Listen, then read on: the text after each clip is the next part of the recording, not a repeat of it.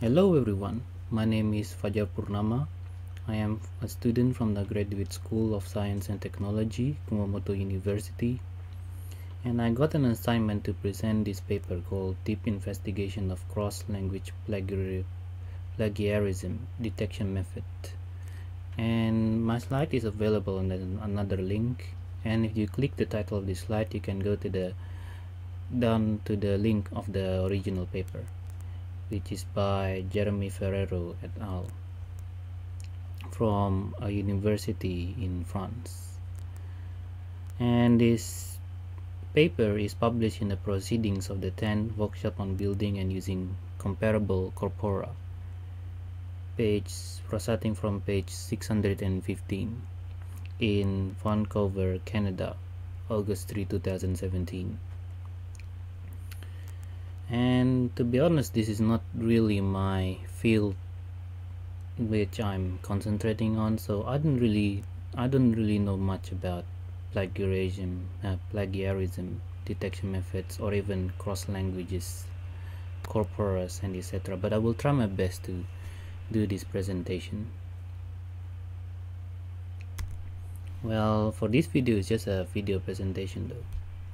So although there are many in the paper itself, there are many sections, but I summarize them into an introduction, method, and result and conclusion.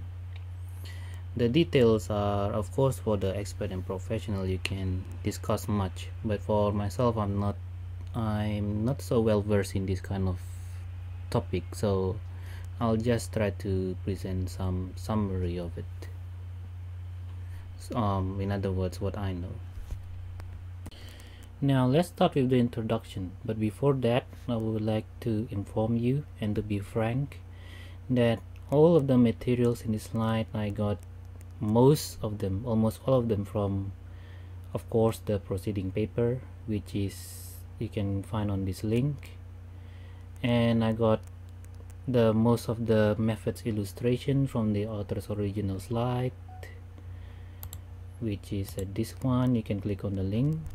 So there are few methods, and you can see that he provides some illustrations, which I tried finding on the web for illustrations of these methods, but it seems that the one that is provided on the author's original slide is the best, so forgive me that I would like to take this one to present here. And all of the other tables and data, figures, statistics I got, if not from the paper, I also took them from the author's GitHub, which is here. For example, this kind of table I took, and I took some data from the statistics stats.xsl, and some other, for example, study and the datasets, and you can find some results here.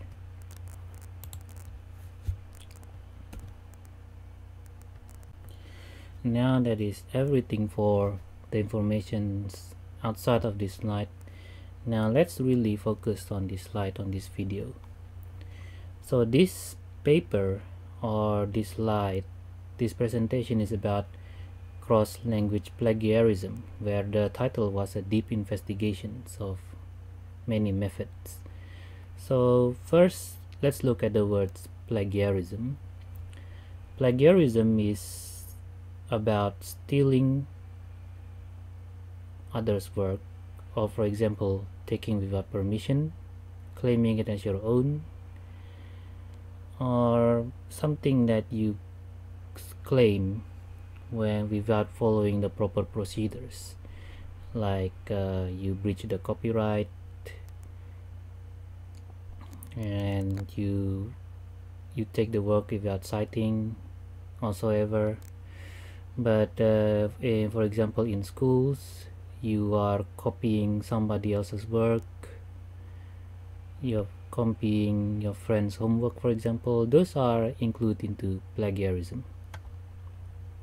So this is the figure here, a sample illustration, And next, what is the cross-language plagiarism? So the cross-language plagiarism is translating someone's work but claiming them as your own. So for example, the original document is in English, and then you translate that document or publication into French or Spanish or into your own language, for example, and then you publish them into a proceeding, into a journal or anywhere else without the proper procedures or permission from the original. And for example, on this illustration, you translate and then you claim that this work is your own. So this is what is called cross-language plagiarism. So what is this research contribution, or what does this research do to the cross-language plagiarism? So this research performed quite a big experiment based on my opinion, which they provide a wide data set, very wide, and they try to benchmark or try a lot of method, cross-language similarity method, and they provide results, evaluation, and discussions about after trying all of these methods. So the dataset consists of English, French, and Spanish documents. There is a parallel and comparable corpora. So parallel means that documents are directly translated from one another, while comparable, it means both documents are similar but they are not translated, but they are usually created by different people. For example, Wikipedia. And the dataset contains machine and manually translated documents. It contains various amount of obfuscation and name entities, and the dataset contains document, sentence, and noun chunks. And the method that is tried here can be categorized into there is a syntax-based model method, there is a dictionary-based model, there is a parallel corpora-based model, and there is a comparable corpora-based model, and there is a machine translated based model. Okay, the next section is the method. Even though in the paper there is some extra other sections, but I would like to keep it simple and to make it easier to explain, or even shorter on this slide. So I go straight to the method section. So as I told you before, that the dataset there contains some parallel and comparable corpora, and there is a human and machine translated that corpus, and there is many obfuscation, whether they are noise, whether they are clean, and some alterations, and these are in the percentage of the name entities. The authors can be politicians and more professional authors. And so yes, as I said on the previous slide, so the corpus or the dataset, they took it from JRC Archives, Europal, Wikipedia, Pen PC 11, Amazon product reviews, and some conference paper. And this is the amount. So JRC Archives have 10,000 aligned documents, 149,000 aligned sentences, and 10,000 aligned noun chunks, and so on with other dataset. And anyway, this is the amount: aligned documents, the amount of aligned documents, aligned sentences, and aligned noun chunks. So on this slide is shown the state-of-the-art methods that are used on that wide dataset. So the methods are natural language processing methods, which is used to find similarities,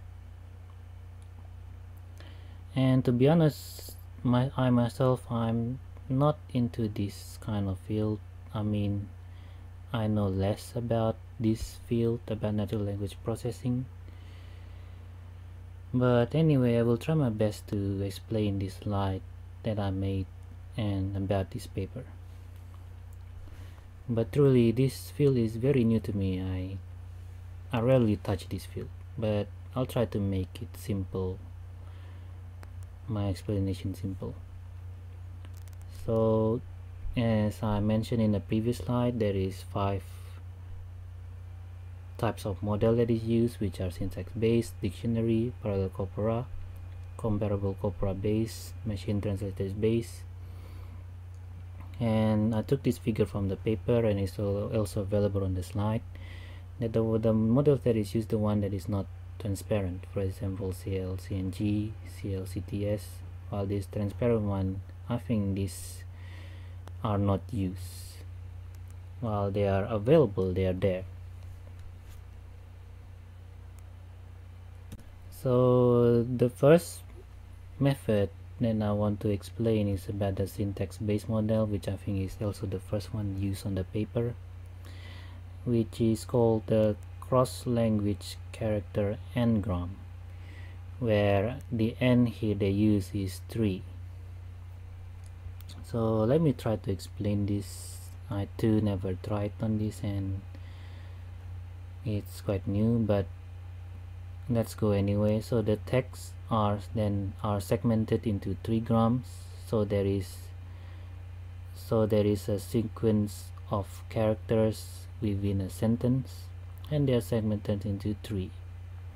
Let's go, for example, on the English, the, and then they move to the next section, the he and the space, and then the e to c, space c, and so on. And the probability of this character, of this sequence appearing, is calculated. For example, t, the probability is 0.56, and the next sequence to appear, it depends. So if you look at the probability, it makes sense. So probability of sequence of 3 continuous character, and after that is transformed into a TF IDF vectors of character 3 grams, and after that the metric used to compare the 2 vectors is the cosine similarity. So after they transform into the vectors, they compare the 2 vectors, and using the cosine similarity whether they are similar or not.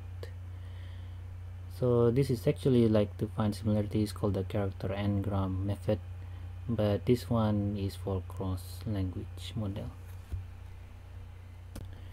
So the next method is the dictionary based model, which I want to explain. The method that they use is called the cross language conceptual source based model. So I put some notes here which I summarized from the paper, which this is some sort of a semantic similarity detection based model. So I summarize it like this. For each sentence, they build a bag of words using a dictionary lexical resources to get the translation of each word from dictionary source. This one is dictionary lexical resource. And for example, like the translation of cat in English is a kitten, cat, kitty, house, cat. So it's French to English and English to English. So they get all possible translation, translation or synonyms of these words, and then they use the jacket distance with fuzzy matching to measure the similarity between the 2 generated sentences. So this one is the union of this one, union of this one. After they get the distance there will be, so the one in this middle is the similarity and the one outside is maybe not. So we can see that the closer these two circles are, mean the intersection, meaning that there will be more similarity and stuff. Now the next model is the parallel corpora based model. They use the cross language conceptual alignment based similarity analysis.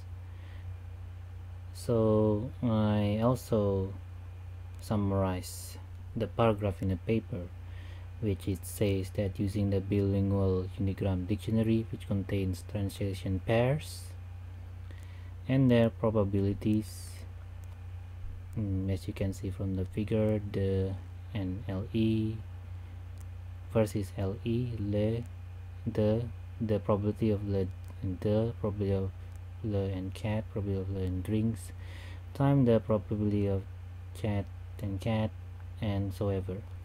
And after you cross all of these probabilities, then it equals to probability that one of the sentence is the translation of the second. So extracted from a parallel corpus to determine how a textual unit is potentially the translation of another textual unit. So this is just as the name of the method, it's called the conceptual alignment based similarity analysis. So the next method is about the comparable corpora based model, which the method they use is a cross-language conceptual explicit semantic analysis. So from the summary of the paper, it's a explicit semantic analysis model, which represents the meaning of a document. This one is French and this was in English in vectors. And then based on the vocabulary derived from Wikipedia, they using those vocabulary from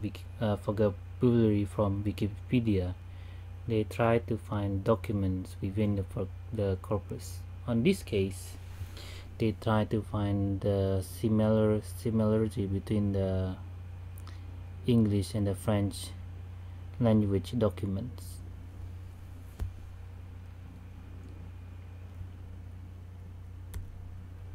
And the last model that they use is the machine translation based model.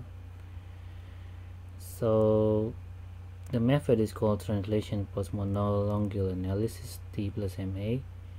It consists in replacing each word of one text by its most likely translations in the language of another.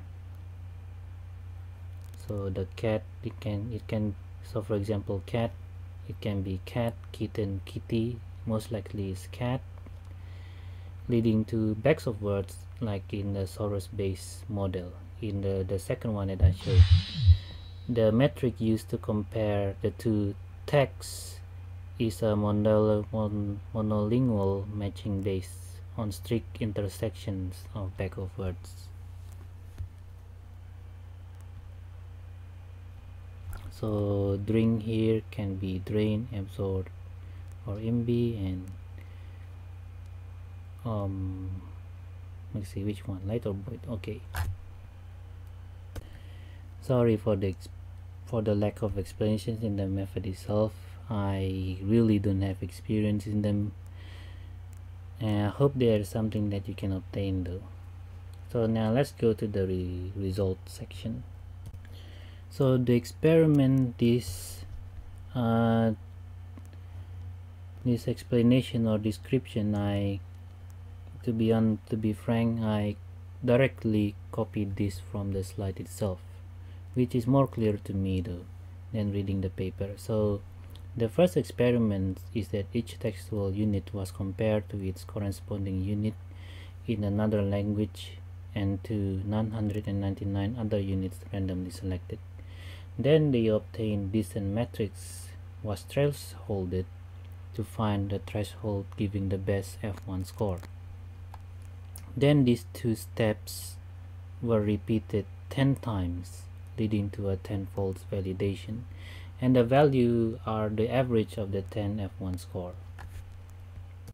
Now straight to the results tested on chunks. The 5 methods that I showed in the previous slides and tested when finding cross-language plagiarism,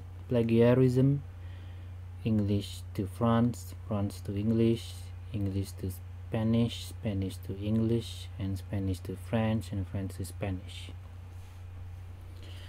And looking from the colors and from the numbers, of course, that the cross-language character n-gram shows an overall higher F1 scores, which means overall in the chunks with different language pairs, that the cross-language character n-gram performs the best. Other than that, the cross-language alignment semantical analysis base performs better in the English to France and English to Spanish. Then the next one should be, and this one too, French to English. And for Spanish to French and French to Spanish, the source based method performs better after that. And here for the chunks, there is the Pearson correlation, meaning the higher the Pearson correlation, the more that the methods of the language pair can be used for others. For example, if the language pair, if the machine is tuned for the English to French language pair, is likely to perform better on other language pair.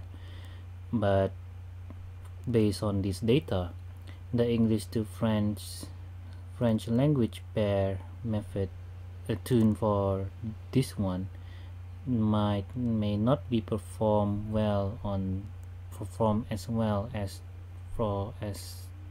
if it's applied for French to Spanish language pair. But in overall, the tuning for each of the language pair, one tuning of the language pair can perform well on other language pairs. So just one tuning can be enough based on this data. So this is what the Pearson correlation means based on my opinion. So the next result is the result in sentences for each language pair, not as the ones in chunks, that the cross-language character n-gram method performs better than the other, but overall still character n-gram is better. It's better for the English to France, France to English, English to Spanish, Spanish to English language pair, but when it comes to the Spanish to French and French to Spanish language pair, the source base is better. My mistake, only for the Spanish to French language pair. For the French to Spanish, still the character n-gram method is better.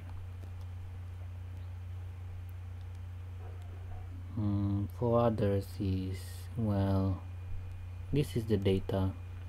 Why is it like this? Maybe I can explain in the later slides.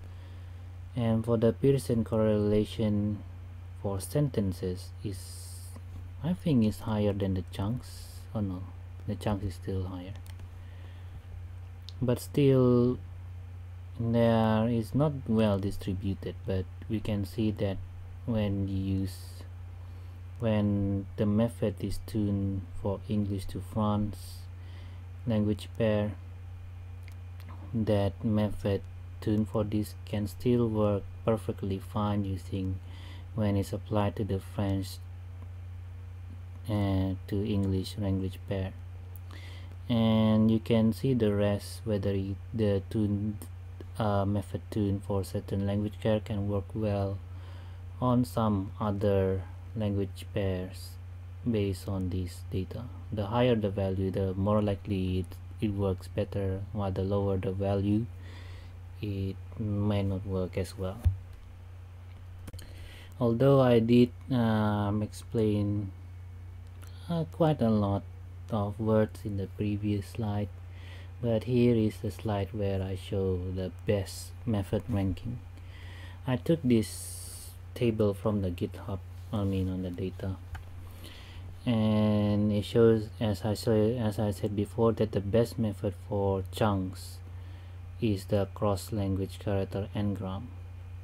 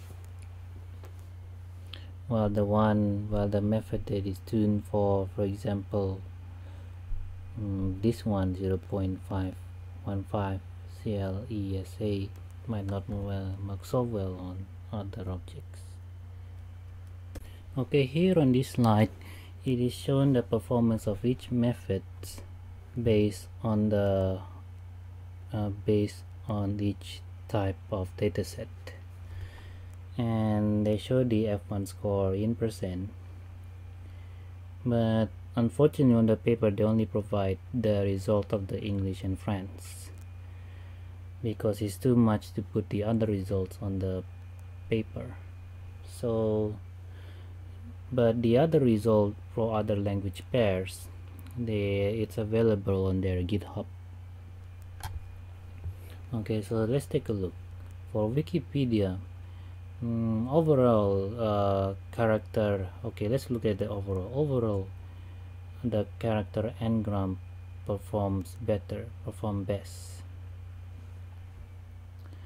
It performs very well on APR, the Amazon product reviews, maybe because of short text or whatever, but okay. But the one that is visible for analysis is the Wikipedia. The best one to be used for both chunk and sentence is the explicit semantical base, the one that relies on Wikipedia. Okay, let's go back. This one, so it's a explicit semantic analysis model which represents the meaning of a document by vector based on vocabulary derived from Wikipedia to find a document within a corpus. So it's most likely that this method works well on Wikipedia because Wikipedia is comparably translated. So yeah, because the alignment is comparable, which why this method works better. For the others, this one is n-gram, this one n-gram 2, for APR n-gram as well, for Europal is okay, depends. In chunk level the alignment base is better, but for the sentence level still the source base is better.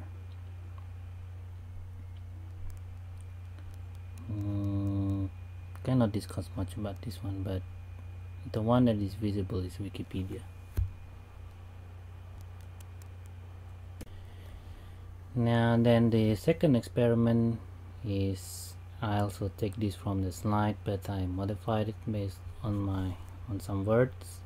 So it says, this one said, although previous slide shows the F1 scores, each method have their own fingerprint. So this is my own word. Their clustering capacity and the distribution of their mismatches. Yeah, okay, that's what it means. So their experiment used 1000 English textual units, was compared to their corresponding units in French and to one another not relevant French unit, and each unit must strictly leads to one match and one mismatch, equals 1000 matches and 1000 mismatches. So these two steps were repeated 10 times like the experiment 1, and leading to a 10-fold validation. So this slide shows the method threshold, precision, recall, and F1.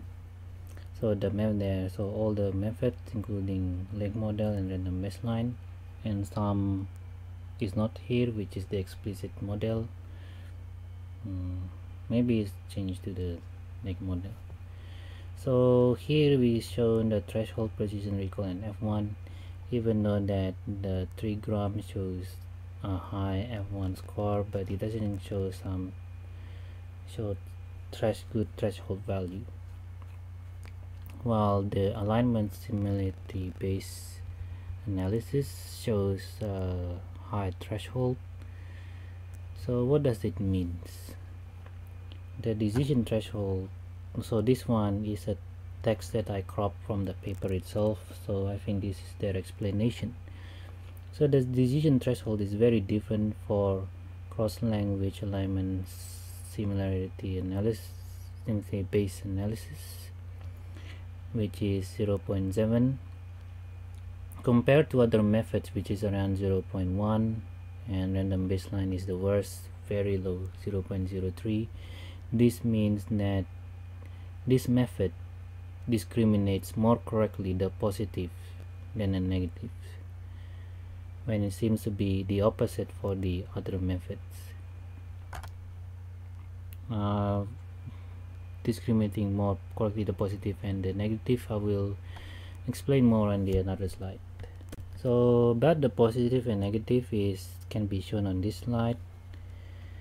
So they call this the fingerprint of each method, by using a distribution histogram of the positive and negative mismatches based on the percentage of the similarity. So I also cropped their explanation on the paper, and it says like this, that the x-axis represents the similarity score in percentage computed by the method, and the y-axis represents the number of mismatches found for a given similarity score. In white, in the upper part of the figures, the positive units that need to be matched. So in other is a positive mismatches that this much should be matched while it doesn't, and in black in the lower part, the negative units that should not be matched. So either way, both of these shouldn't occur. The best method should have a very low positive mismatch and positive and negative mismatch. So a good method should have almost like a plain histogram. For example, the random baseline has like a very lots of positive and negative mismatches, so this can be shown as the worst result, that there are many positive that should be matched, or there are many negatives that shouldn't be matched. For the length model, shows okay result from 0% to 30%, but it then shows some positive mismatches after the 30% similarity, when 30% similarity occurs. Okay, let's move next. For the cross language character trigram, as you can see, when it's above 10%, there is no negative mismatches, meaning that there shouldn't be it's able to discriminate correctly for things that shouldn't be matched, but it shows some signs, some values of positive mismatches. Wait, okay, I think this is not that much.